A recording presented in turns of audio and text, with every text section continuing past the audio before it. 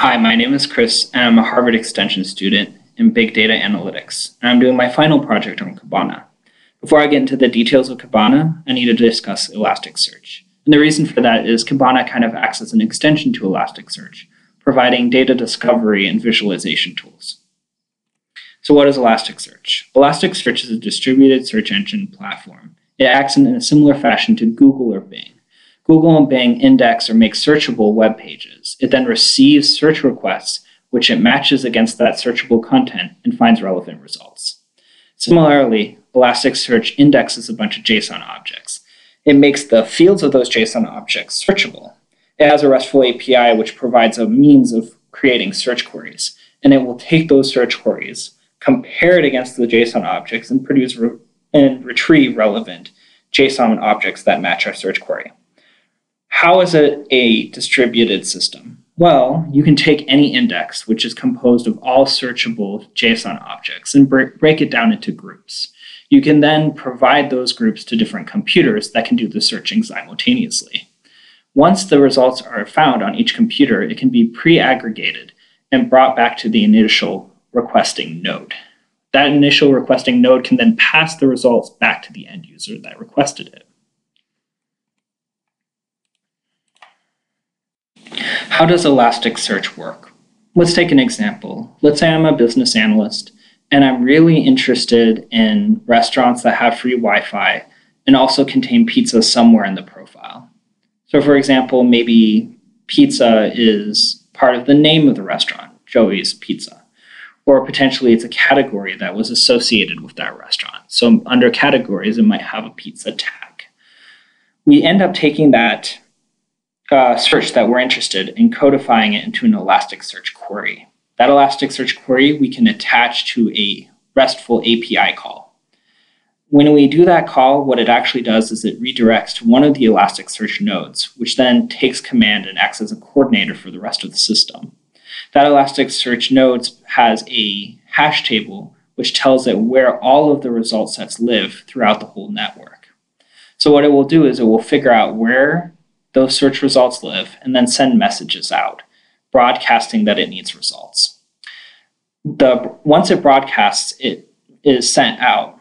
The other nodes are informed that they need to start beginning their searches. So how does this occur? Well, each of those nodes are actually under the cover Lucene. And Lucene has a very interesting system. It's based on the inverted index model, which is it has all of the terms listed with all of the documents that match it. So it just kind of looks up what documents make sense for that specific search. And then it takes those documents, aggregates them on a higher level, and then sends it back to the initial requesting node. Now, this all happens asynchronously. So some of those nodes might get the results quicker than others. But once all of the results are back to the initial requesting node, it aggregates that and passes it back on to the end user. So in our case, after this whole process of requesting for pizza-based restaurants with free Wi-Fi, it would go through the network, find all the results for us, and then at the end of the day, it just returns it to us as a JSON object. What is Kibana in its relationship to Elasticsearch? Kibana is a data discovery, visualization, and dashboarding tool. It kind of acts as a client or front-end tool to the Elasticsearch cluster. It's composed of 3 specific components. Each one typically gets used sequentially. So the first one is Discover, which if we were a business analyst would be a very useful component to us. It allows us to connect to an index and explore it. We can filter on certain fields, search the whole document for specific words, get a sense of what specific fields have. It's a basic exploratory tool, data exploratory tool. Visualize allows us to take the queries that we typically build and discover and ask deeper questions. So for that analyst, if we were looking at pizza throughout the whole document and we had all the pizza joints that had free Wi-Fi, how many of those are 4-star restaurants? What's the composition behind all-star restaurants? Can we create a visualization in the form of a histogram to represent that? how many of those restaurants are dressy versus casual restaurants?